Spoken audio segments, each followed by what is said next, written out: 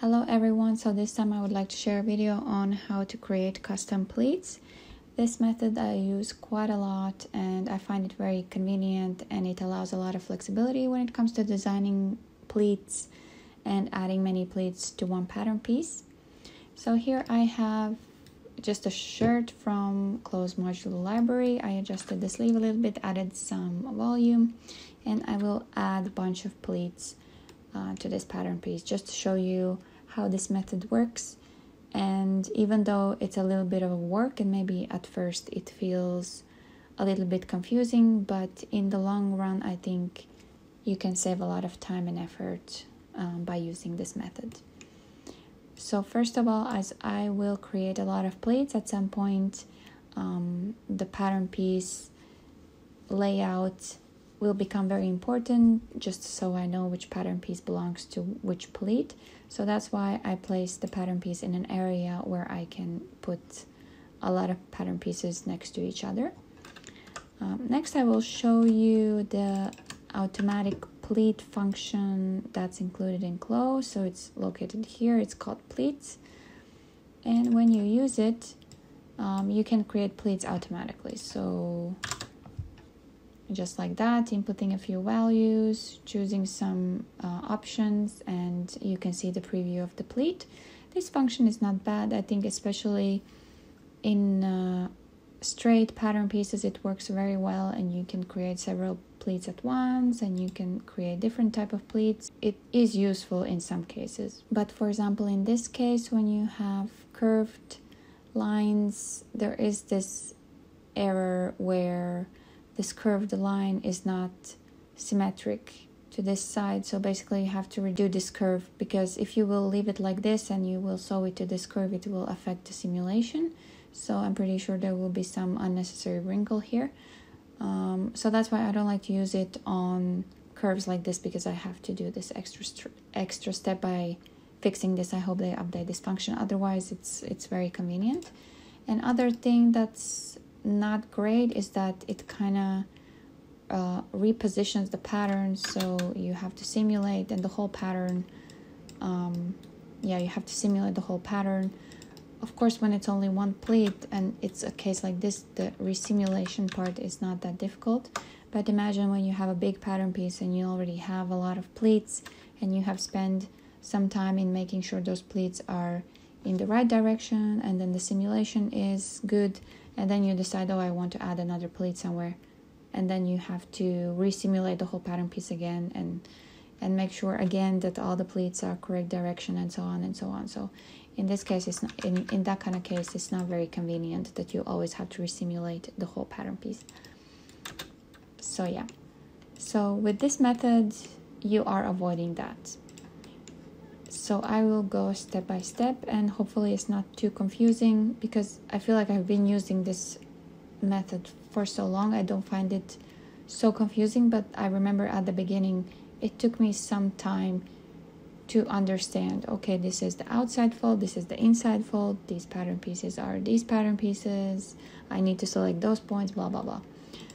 So yeah, take it slow and maybe have some patience. Even though it's a little bit difficult, as I said before, in long term, if you use it long term, it will get easier, and you will get much faster and get more benefits from it. Okay, so basically I've created this line here, and this will be my outside fold, and then I will create another line which will be the inside fold. So let's say I'll put it here, and then I will do extend, trim, and add point to pattern outline. And I will cut this here, and with trace tool I will trace this part, and I will do quick sewing just to help position this pattern. So in this case, usually you would say, oh, you have to change sewing line type to turned, but in this case it's not really necessary because it's just a temporary sewing line. I will merge everything anyway, so I don't do the extra step and change the sewing line type. So where's my pattern? Superimpose under. The pattern is positioned under the main pattern piece. Then I do another Control C, Control V, copy paste, And I do, again, quick sewing just to help to position this pattern piece and superimpose under. Okay, so here I have the main piece, and then I have these two pieces that are creating the inside fold. Okay, and now I have to adjust sewing a little bit. First of all, I will move this back. So first of all, I don't need this sewing. So basically the sewing that connects these two pattern pieces here. Instead, I need this sewing. So that connects the pattern piece of the inside fold to the main pattern piece. And I also don't need this line because the inside fold is definitely not attached to the main pattern piece here. Okay, so here is my pleat. And another step I need to do, I need to secure the top of the pleat just so that pieces are not hanging down. And in this case, I definitely need to change sewing line type to turned. So I'll show again. So I connect these two, and then I connect these two lines.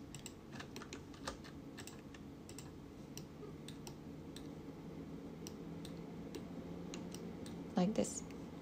And here, of course, I also changed the turn. Okay, and once I simulate, the pleat is finished basically. And now I can do some design. So for example, if I want to change the position of this point, maybe I want to make it more like this, then I can select these 2 points. So basically it's this corner, and then I can move them together like that. So I think this is quite convenient, and also I can adjust easily the position of the inside fold just in case I wanted to finish earlier or continue further. For example, I wanted to finish 1 centimeter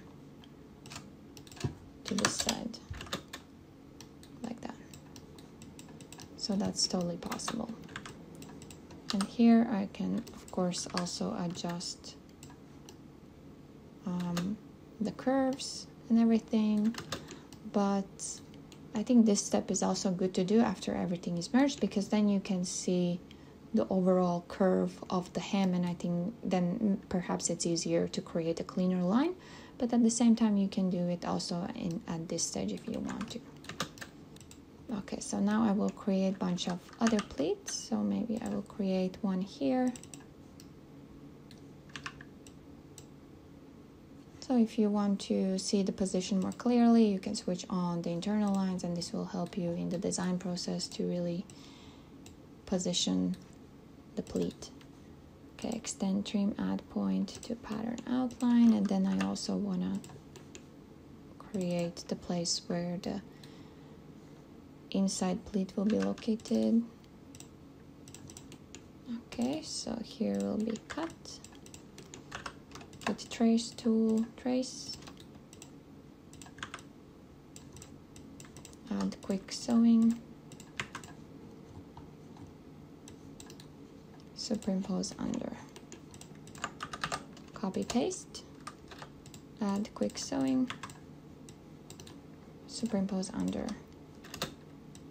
You can simulate at this point and adjust the sewing, delete this one, create this one instead, and delete this sewing, and sew down the top of the pleat. Change sewing line type to turned. And here is the pleat. Maybe I want this to go further.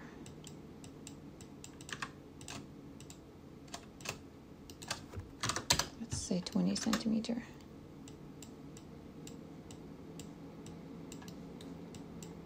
And I want more volume here as well. Maybe a bit lifted.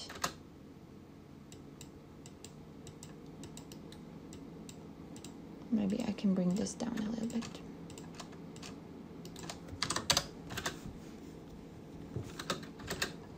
Something like that. Okay, I feel like I need to create a pleat here as well.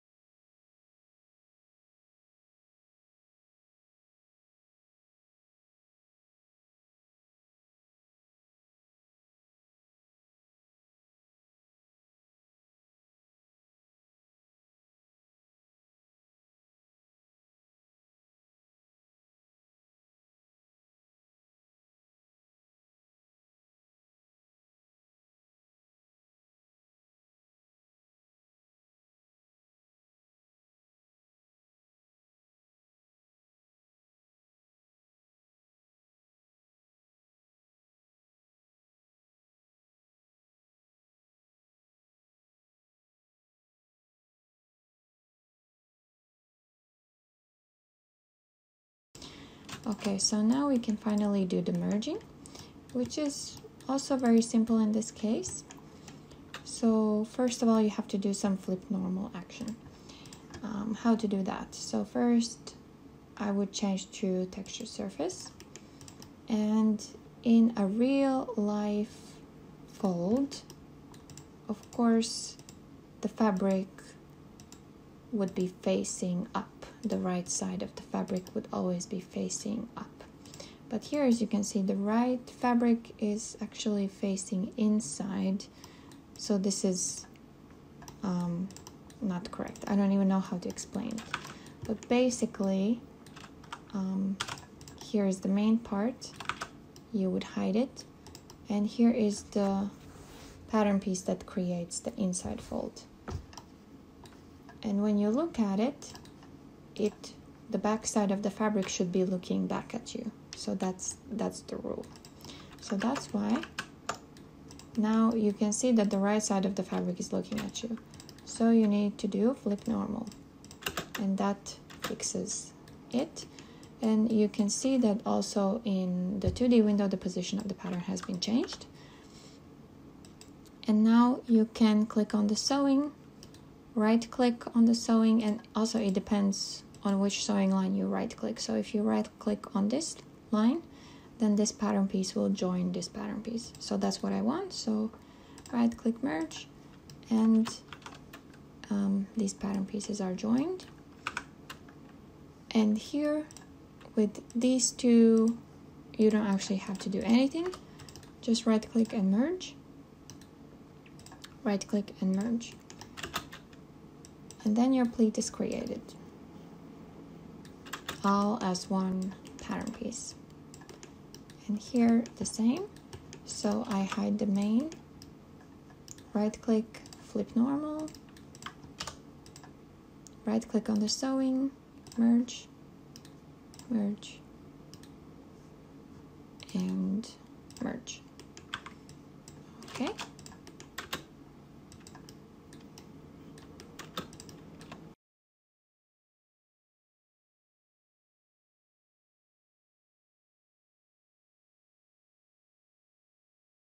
And what happens if you don't flip normal? It merges upside down. So that's not what we want.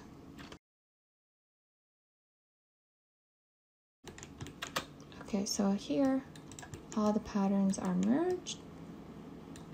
And I'm now working on a very high particle distance, is 20. So I put it on 5, put additional thickness collision on 1. And here you can see I've created quite a few beautiful folds. Like that. And I will copy it to the other side.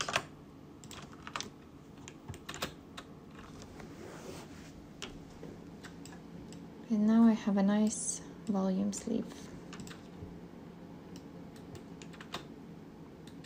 Of course here, because there's a lot of fabric now and there's a lot of weight, it is kind of distorting the armhole a little bit, so you definitely need to put in some fine-tuning here to make the simulation better. One thing that I can already suggest is to change the sewing line angle here to 360, so it doesn't try to make that 180 fold angle. And then another thing, so it doesn't stretch. You can see there's a pretty significant stretch happening.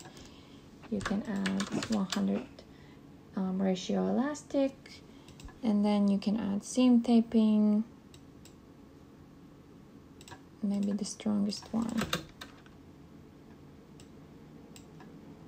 And little by little, the armholes shape is improved.